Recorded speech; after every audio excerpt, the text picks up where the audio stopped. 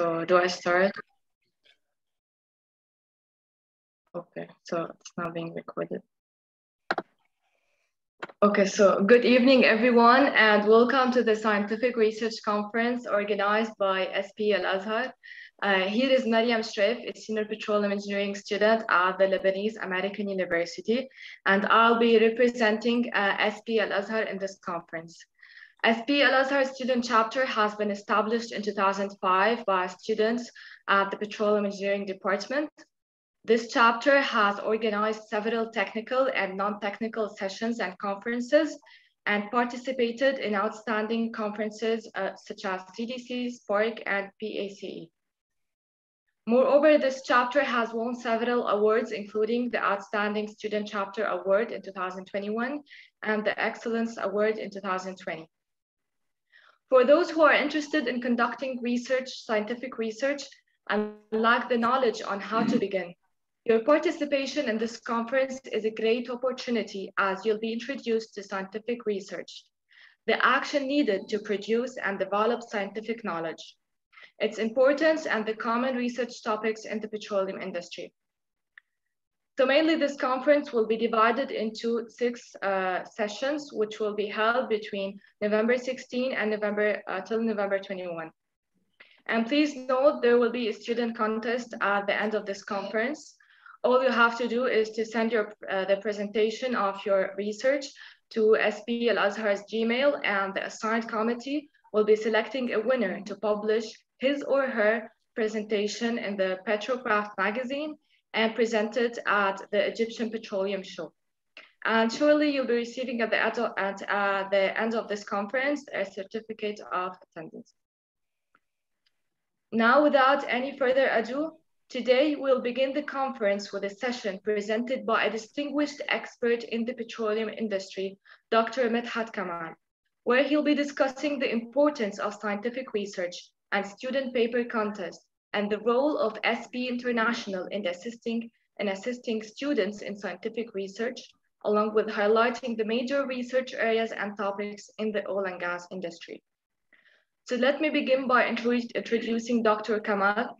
Dr. Kamal is a Chevron Fellow Emeritus with the primary responsibilities including competency development within the company, identification and development of emerging and white space technology opportunities, and provision of technological advice and counsel to senior management. He formerly was a fellow and a leader at the Dynamic Reservoir Characterization Group for Chevron Energy Technology Company. And before Chevron, Dr. Medhat has worked for Arco, Flow Petrol, Schlumberger, and Amoco.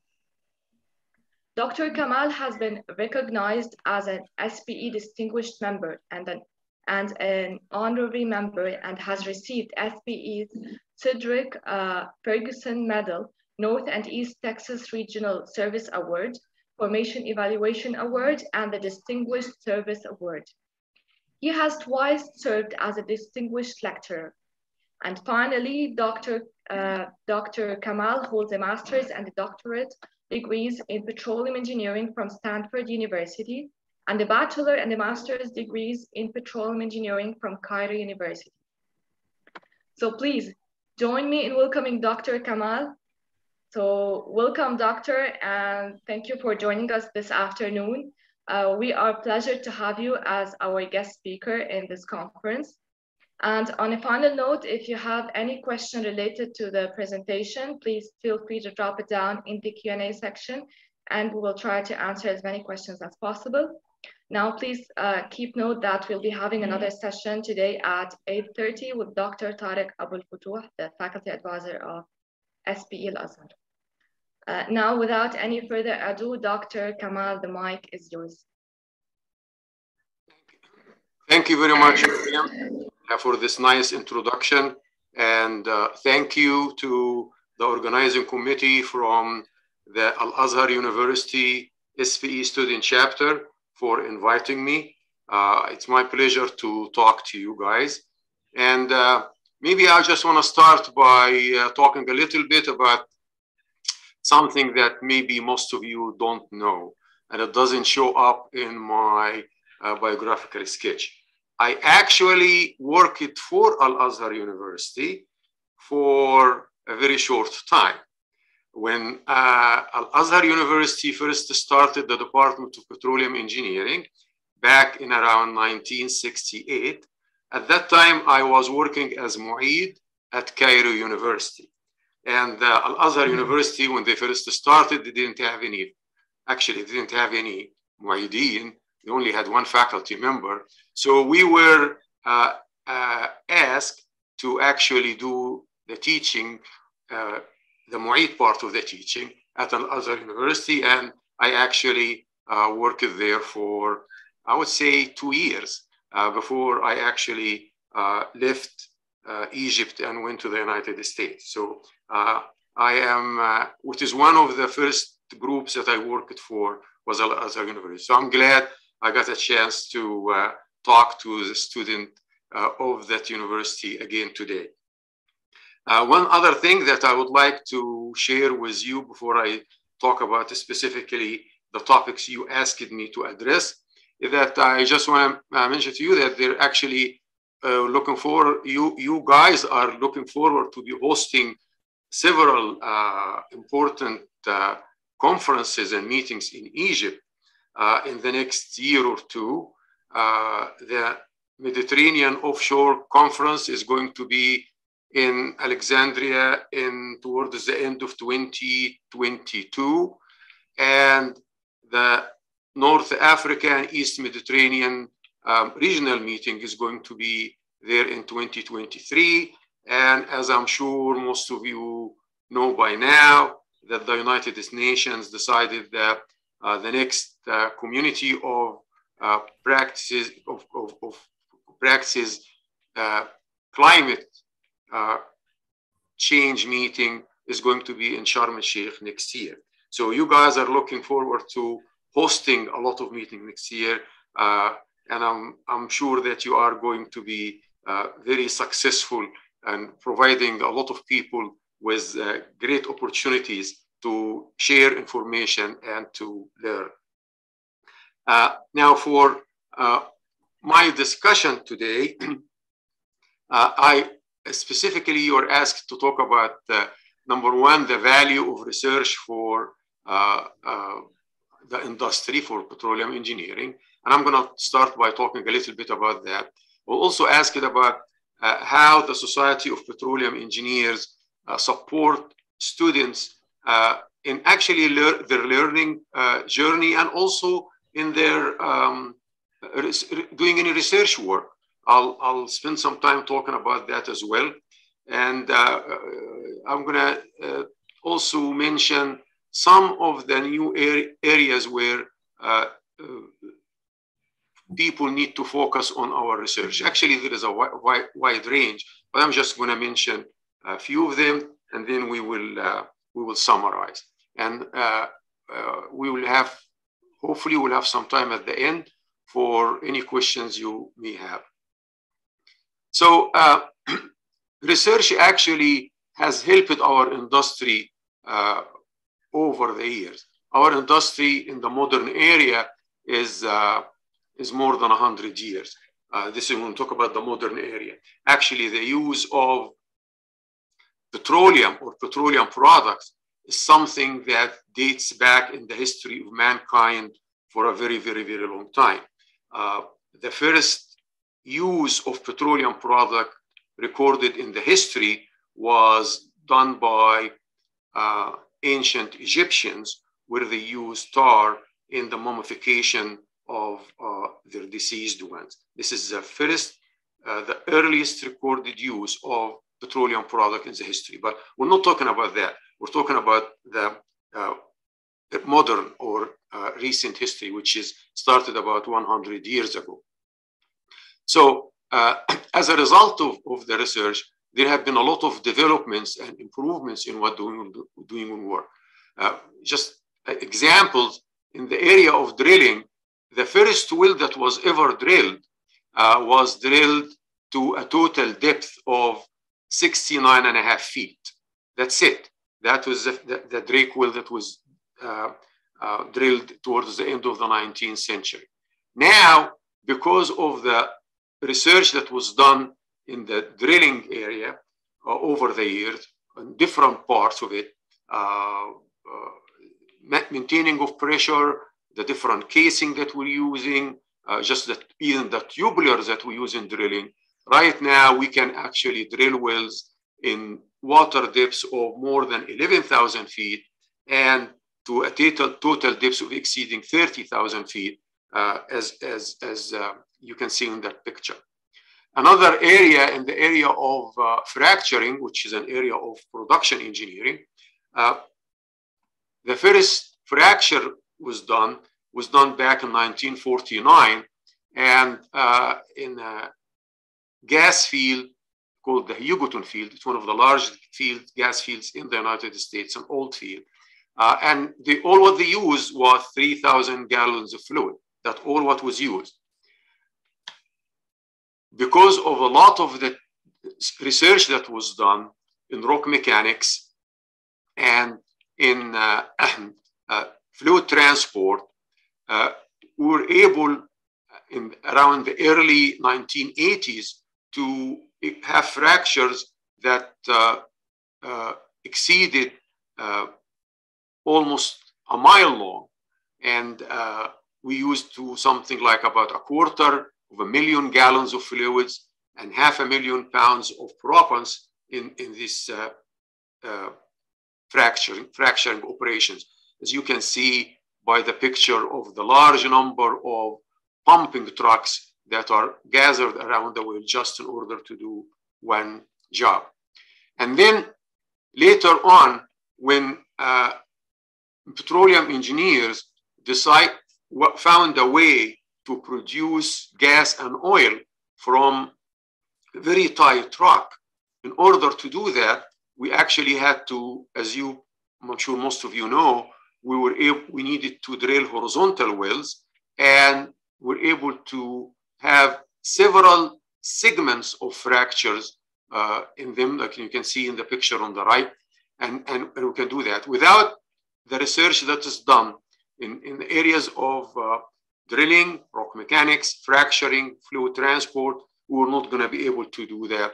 And as a result of these developments, we are able to produce enough oil and gas to satisfy the energy needs that the whole world requires. Another area of changes in research is the area of reservoir. At the very beginning, the way people used to predict the performance of wells is by using decline curve analysis. Decline curve analysis actually doesn't have any physics in it. You just simply look at you simply look at the historic behavior of the production from a well, and then you extrapolate that based on finding an equation that you can actually fit the data on at the beginning and extrapolate later on. After that, we actually started figuring out that no, we can use material balance in our calculations to do that. By the way, the only reason I'm showing an equation here, which I don't think that it's a good idea to show equations in presentation, as it distracts everybody and nobody can know anything do anything about it, that I couldn't find a nice picture to show material balance. And also we added to the material balance what happens when we actually have water influxing into the formation. Following that, then as we tried very hard to find ways, analytical ways, to predict the performance of reservoirs with time, and we found that we were a little bit unable to do that. Then we decided, okay, we're going to go into the numerical way.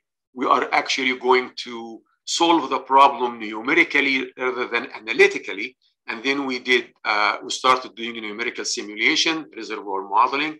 And you can see from this picture, we started at the beginning by having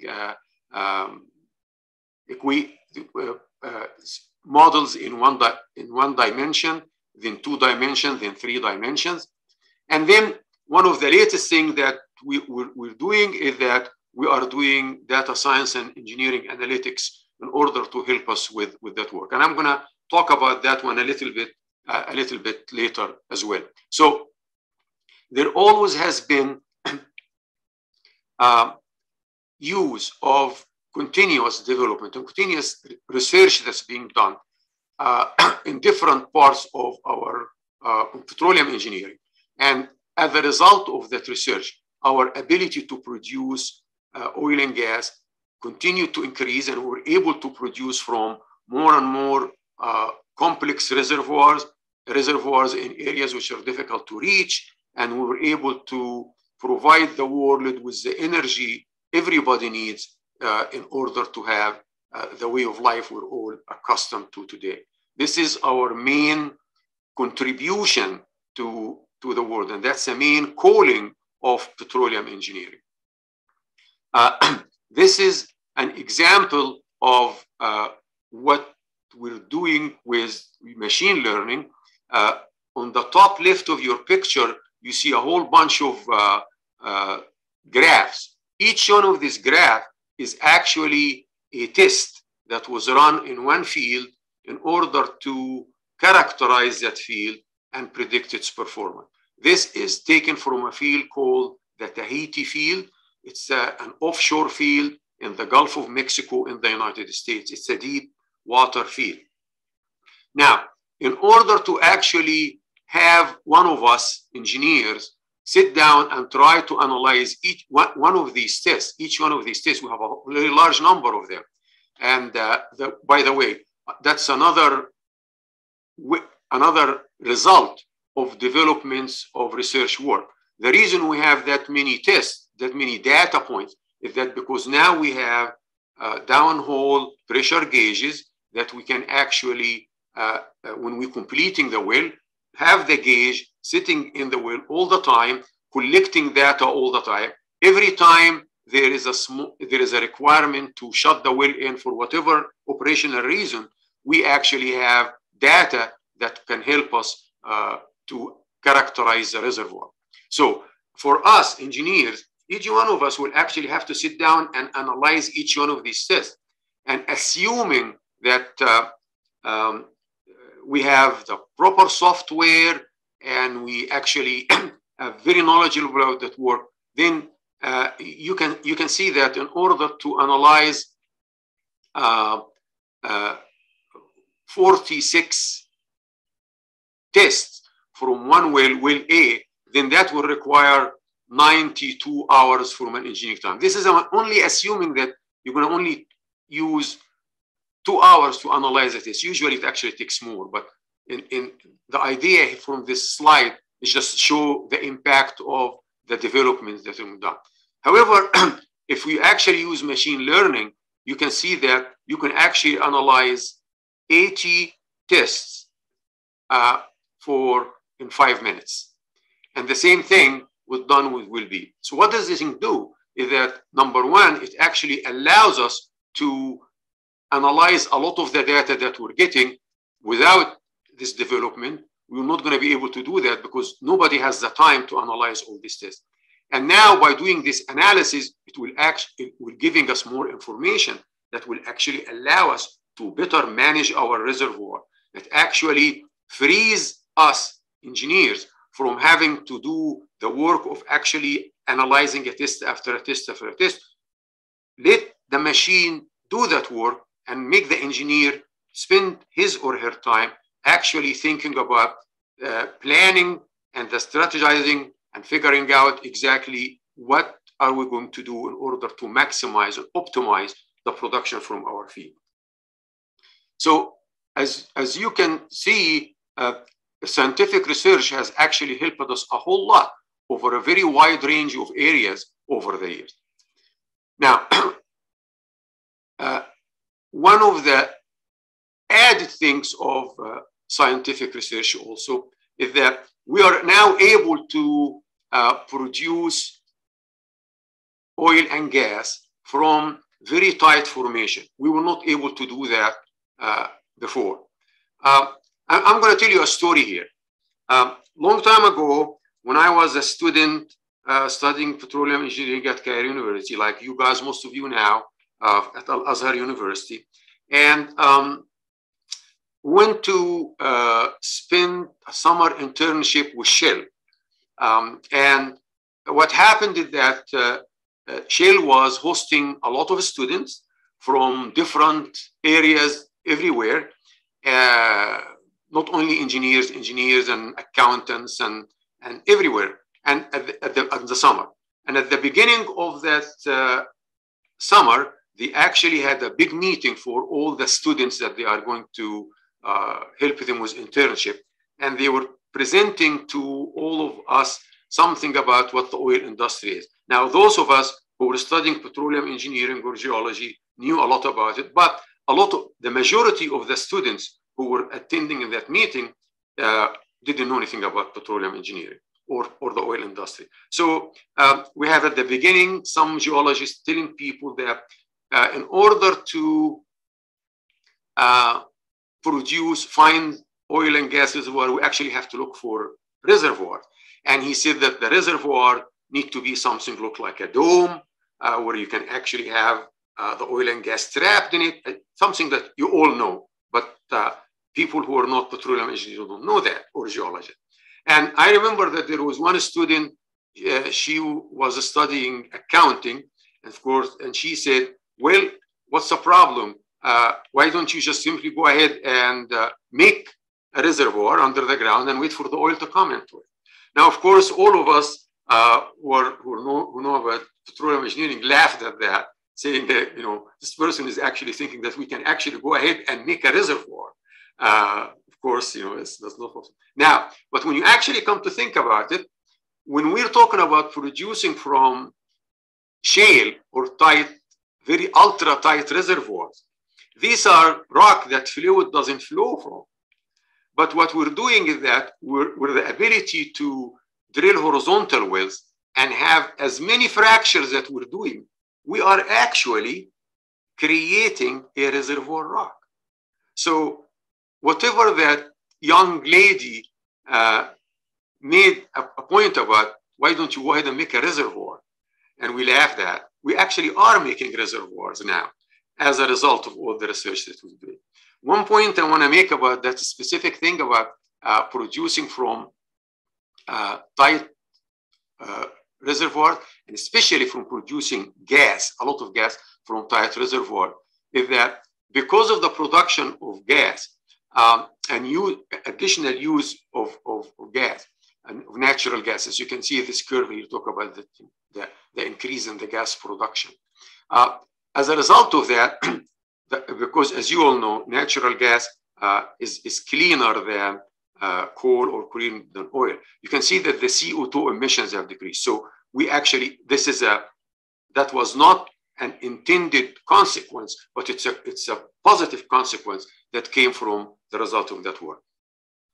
Then the next thing that I want to talk about is that I was asked about, talk about how SPE helps students do research. Well, SPE actually does not do research, or we do not, SPE's job is not to allow people to do research. SPE's job is to help disseminate all the information that comes from research from any group so everybody else can use it.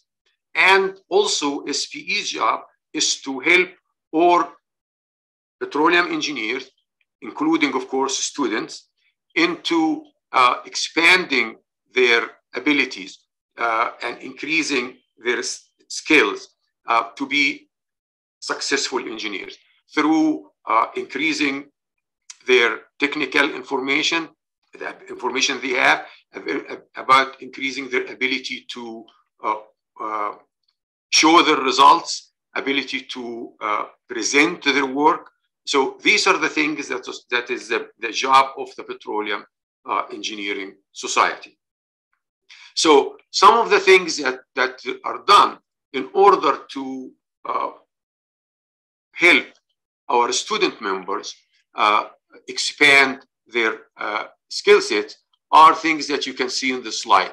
Petro Bowl, student paper context, ambassador lecture program, and so on. I'm going to only talk a little bit about some of them. First of all, let's talk about the Petro Bowl. Petrobol is simply a situation where we have a competition among students from different universities. And so you have teams, and these teams gather, and they have the competition where they actually get asked both technical and non-technical questions about the industry, and they actually compete in answering this question. And then each region have its own first round, preliminary, if you may say it, competitions. And then the people who qualify from each one of these groups, they actually meet at the annual technical exhibition and annual technical conference and exhibit, ATCE, the main conference, where they actually have final competition and figure out which one of them actually answer the question more. It's a very interesting work. It's a very fun, actually, activity to have. And it's, as a result of this activities also, you find students from different universities meeting with each other, talking with each other, forming friendship, increasing their networks, and it's actually very positive results. And of course, they also learn about the technical information and the non-technical information that being asked, and they prepare for it. The part of the slide on the right shows the name of the universities that actually participated in the final round in that last SPE meeting that was done in Dubai a couple of months ago. Of course, these things were done, as most of you know, right now we did a lot of things virtually because of the pandemic.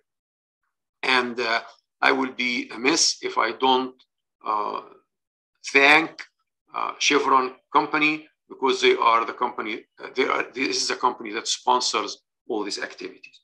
Another something that is very helpful for the students is the student paper contest. The student paper contest, of course, the main advantage of it is that students actually get to, first of all, write, they are doing their work or researching a given point, whether they are on the undergraduate level or the graduate level. They are doing a specific little research for a topic, maybe for mashrua, for the final year, or they are doing their research work. And now the point that we need to present their work to everybody. So they write an abstract to start with, and then they make a presentation, and then there's another friendly competition among them to figure out which one of them did the best work, and actually, more importantly, also presented that work. So the skills of making a successful presentation is one of the things that we learn through the student paper contest. There are different 14 regional parts of the world that you can see on that map, including the Middle East region, which this is the region where Al-Azhar University is part of. And of course, in these meetings, students from different universities present their work. And then the winner of the regional contest, they actually meet at the annual meeting, and the international champions are presented. Now, in order to participate in the student paper contest, usually every university will have their way of figuring out how do we select the students who are going to present, because sometimes you have more than a large number of students want to compete, and maybe not all of them are allowed to do that. So there are rules that need to be followed. So each one of the students need to actually find out about what rules are there for within their university first, and then within the region second, in order to prepare for their presentation. And usually after this presentation, usually there is a panel of judges that they actually will listen to the presentations. They are actually going to ask questions. And the main reason for asking the question is to actually help the students figure out how to answer the question and think a little bit about it. So it's all part of the development of our future engineers, more really than actually having a competition. One of the things that we actually, all of us live in a world which has laws in it. Sometimes these laws are not very conducive to dissemination of technology. Sometimes there are sanctions. Different countries have sanctions against them. They're not allowed to compete. We have nothing to do with that. But as a society, we have to follow the laws whatever countries we work in. So we need to be aware of that. And then one of the things that are also important to recognize about the student paper contest is that the papers that are presented, they only usually have one author in it. It's not like the normal paper that we present in conferences where it can have multiple authors. You have to put an abstract about a limit of number of words you have to follow, of course. And one of the other things is that, of course, what's being presented should be an original work. It is not something that is done like, for example, on one time I wrote a paper summarizing all the work that was done in one area of technology. A paper like that would not be eligible to be part of the student paper contest. It's a very good exercise, and I invite all of you to look at that, and actually, I'm sure that within your university, your professors are going to help you, and you'll be able to participate in the competition for the Middle East region and move on for after that. Another way of supporting the students is the Ambassador Lecture Program, and that's usually a program. This is run actually by the young member of the society, the young professionals of the society are the one who run that. It's actually having lectures that are actually presented by young members, and the main point for these lectures is that they are important to inform the students about what are they going to be expecting next when they actually leave the university and start working in the industry.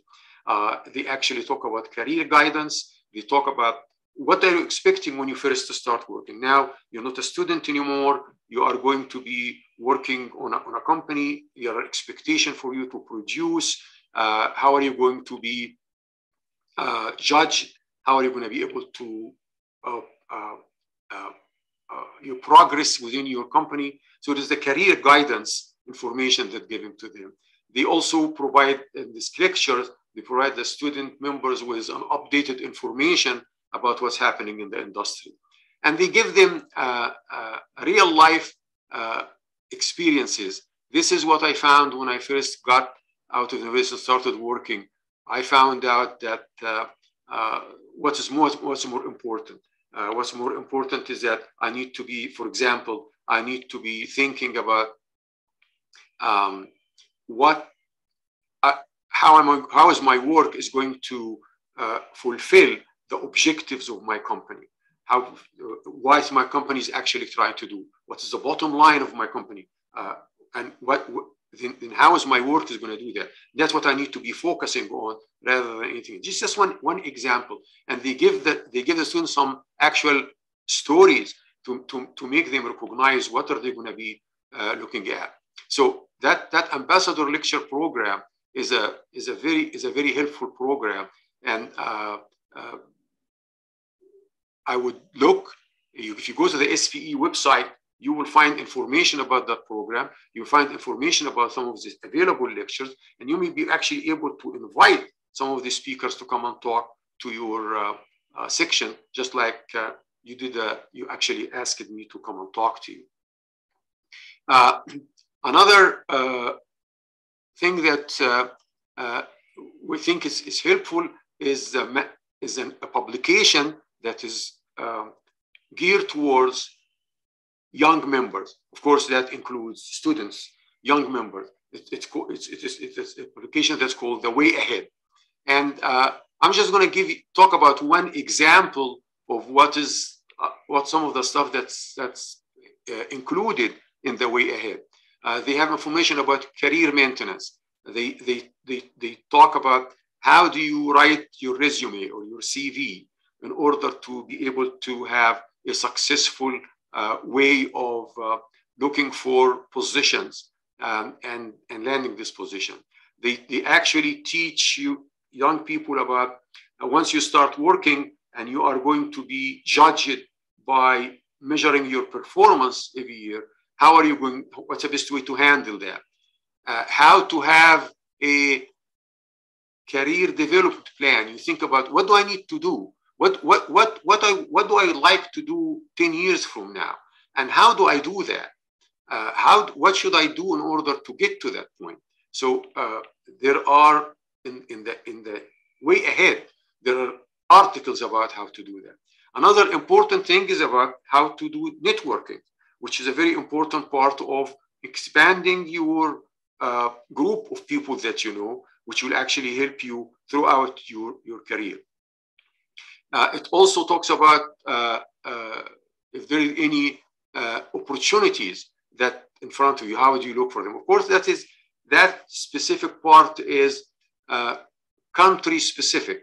Each country has different rules, have different ways of available position, available jobs, and there is no one size fits all in that thing. What works in Egypt is not exactly what works in Brazil or not work in France or something like that.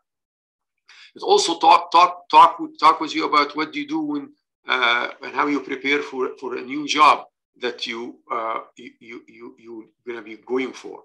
So the main point actually in the work that we say that in order to achieve your goals, you need to be working on developing the skills that it will actually allow you to do the skills. So there's a whole lot of information in there for our young members in general and our student member in particular in order to help them with the thing. So these are several of the things that are available from the Society of Petroleum Engineers geared specifically towards our student members and our young members.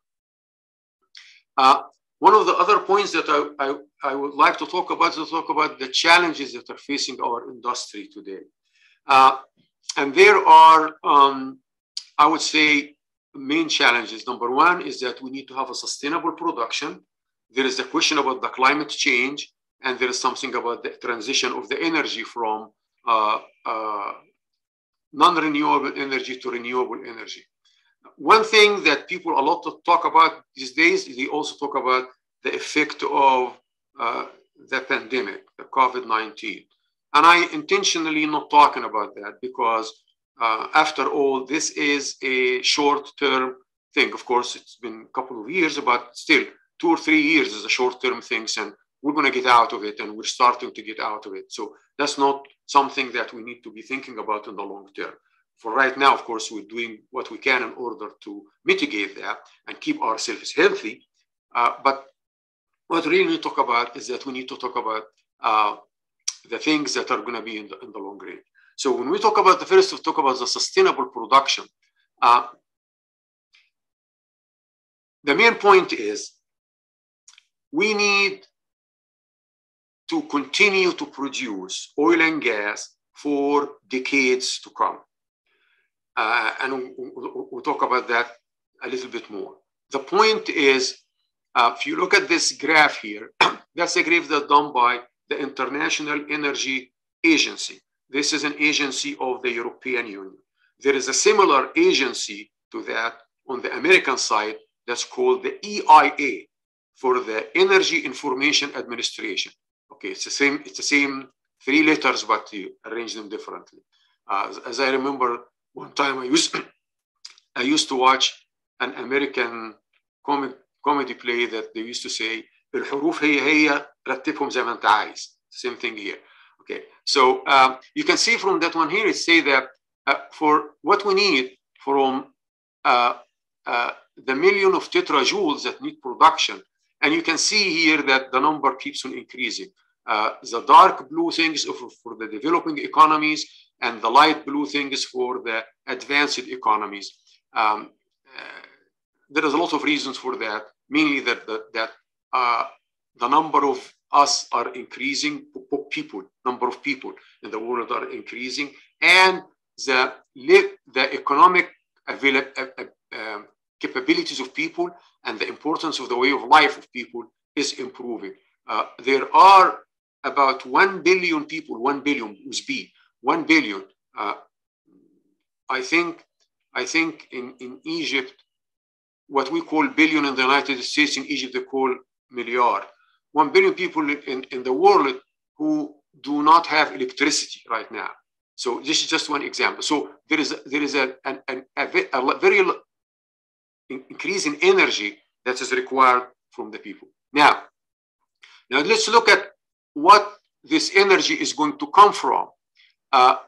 You can see from this graph, the blue bars are for now, and the gray bars are for 2040, and there are similar sums for them for 2050s. And you can see that both the oil, there may be a slight, there's some reduction in the oil in part of it. You can see there is a range because, of course, these numbers are not exact. They are forecast. You can see that the range for the oil is that, okay, maybe it's about the same or right now, maybe a little bit less, a little bit more. Definitely the gas is increasing. You can see the renewables after that. Of course, there is a large increase in them, but they are starting from a very low point. So the large increase is just relative. Coal, in spite of all the things you hear about, are still going to be a part of the equation. So, and biochemistry and nuclear at the end. So the main point is that we need to continue to produce oil and gas using the technology that we have today, and actually even improving and adding to that technology, because the amount that we need to produce are going to continue to increase with time. Here is a graph. Now, this graph is now done by the EIA. That is a part, the organization from the United States. Their job is to predict and advise the government of the United States about what is the needed for energy for the country for years to come, and how to help that. And you can see there that if you look at the title of the thing, it says that that renewables have the most use, which is that's what the title say. But now let's look at that graph itself. Here is the renewable. This has about 250 British thermal units. Now look at the oil. The oil is about 245. Look at the gas. It's about 200. So actually, when you look at the oil and gas, they are much, much bigger than what the renewables are. So the main point I'm saying is that what we are doing today, what we're producing today, we will continue to need that for 2050 at least. And then and you can see the curves, you can extrapolate if you wanted to. So we actually need to continue to do research in producing what we have today, because we need to improve the production. Right now, if you look at the fields that we have, and you say, this is what we're producing with them, we don't have enough production to cover what's needed from us in 2050. We need to improve on that. In addition to that, now, of course, this is a similar one. In the interest of time, I'm not going to talk about it. It's a very similar curve. Now, there is the challenge of the climate change, and we in the oil industry are doing our part. First of all, there is an initiative called the Oil and Gas Climate Initiative. That's an initiative that is done by all the large organizations in the world that are producing. They are shown here, their picture in alphabetical order. And they're just simply saying that we know that there is a climate change issues, and we are going to continue to do what we can in order to support having a safe planet for everyone. But let's now talk about specifics. In order to reduce the amount of carbon dioxide in the world, there are different things. You all hear about carbon capture and sequestration. How are you going to sequester? How are you going to remove that carbon dioxide? The main way of doing it, and the only practical way of doing it, is to inject it under the ground.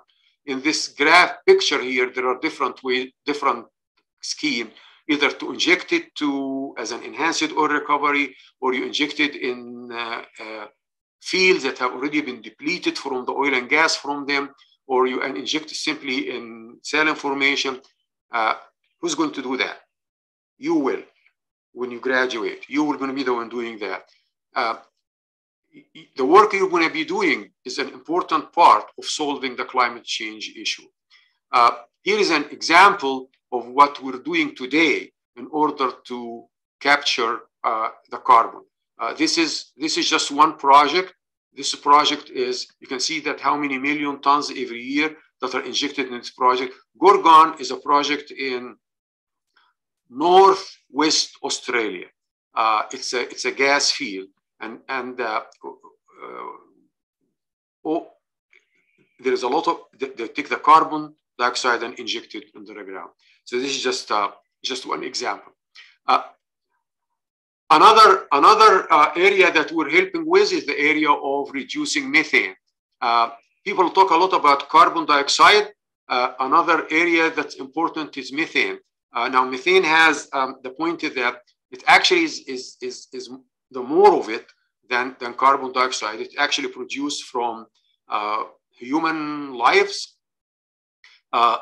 You can see that it accounts for about 1/3 of the global warming, and actually a lot of it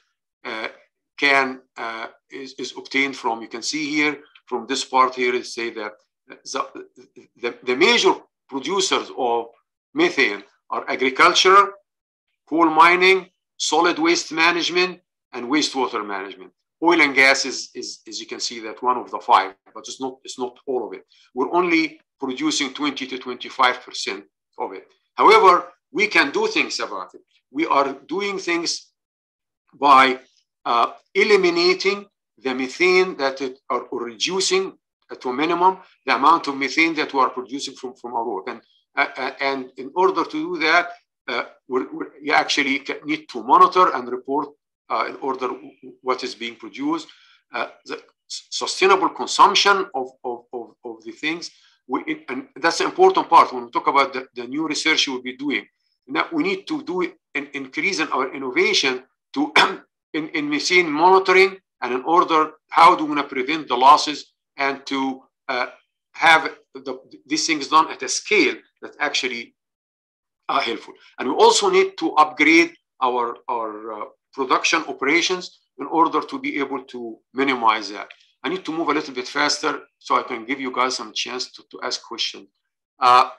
One other thing is using hydrogen as a storage thing. There are different types of hydrogen. Probably the one that is very important for us is the blue hydrogen. Blue hydrogen is produced from natural gas, and we actually produce hydrogen and we actually do the underground storage.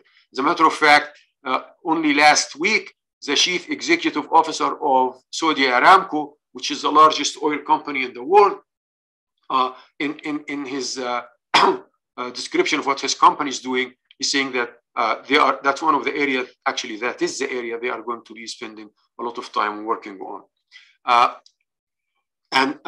Here is something from a recent publication. The petroleum industry has the technical leadership and all aspects related to blue hydrogen generation, supply, and use. So this is the stuff that we're doing, and we still need to do some research in that. We're talking because we don't have all the answers, but we're the ones who are going to be doing that. Another area is the area of geothermal or enhanced geothermal systems. In geothermal right now, what you do is that you go to an area which have a very abnormally high temperature, you drill a well and you produce steam or very hot water, and from the heat, you actually produce electricity.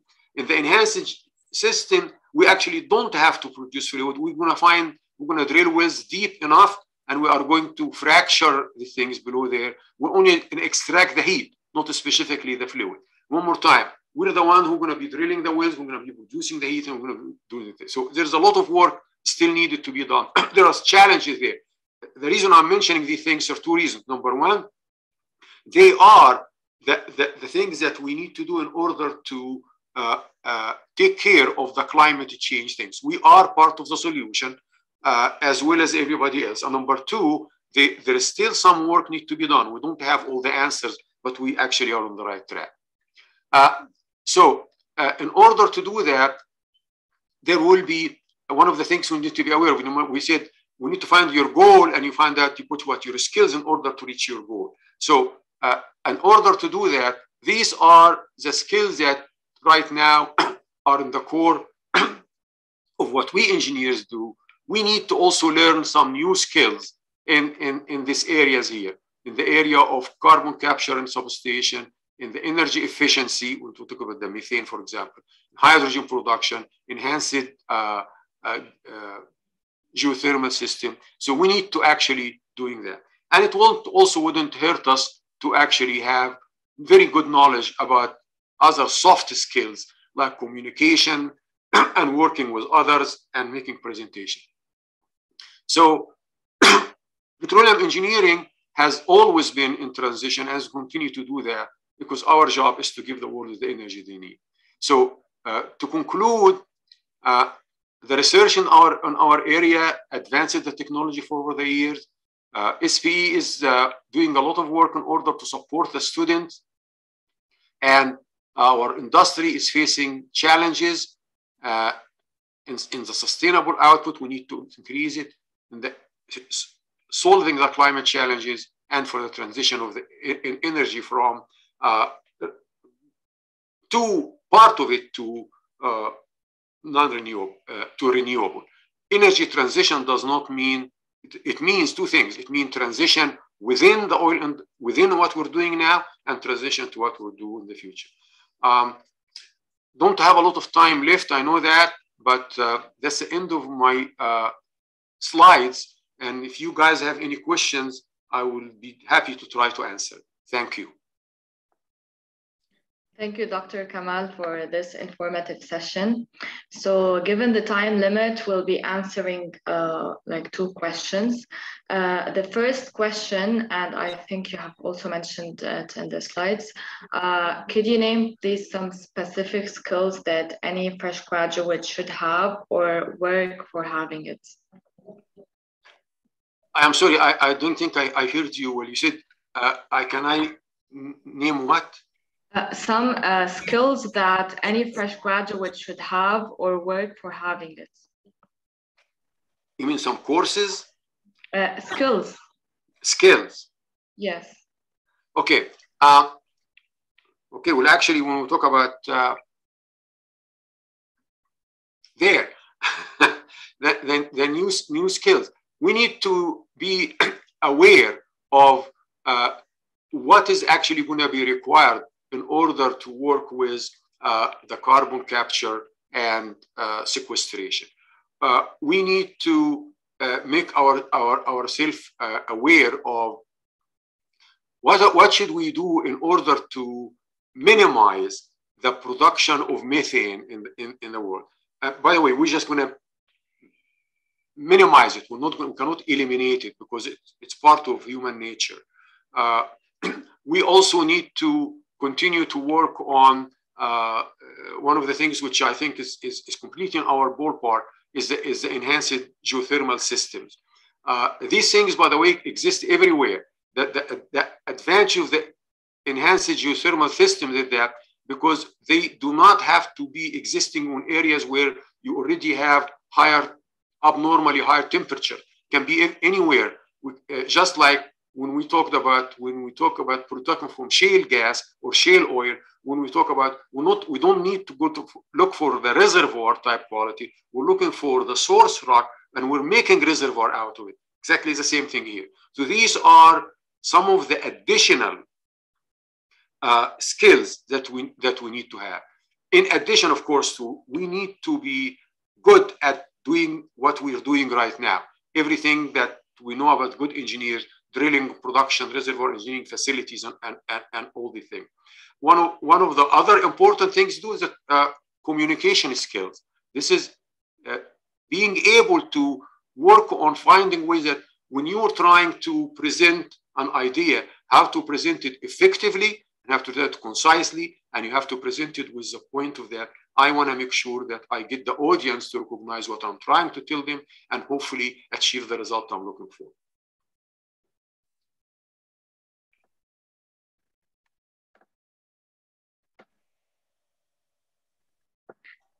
So I think we're out of time. So we apologize for not answering all our questions given the time limit. Thank you again, Doctor, for this presentation. We are grateful for the time and effort you took for sharing this presentation.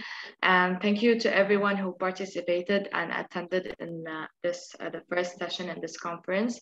Now, please note, we'll be having a 10 minutes break, and we'll be having another session with Dr. Tariq Abdul.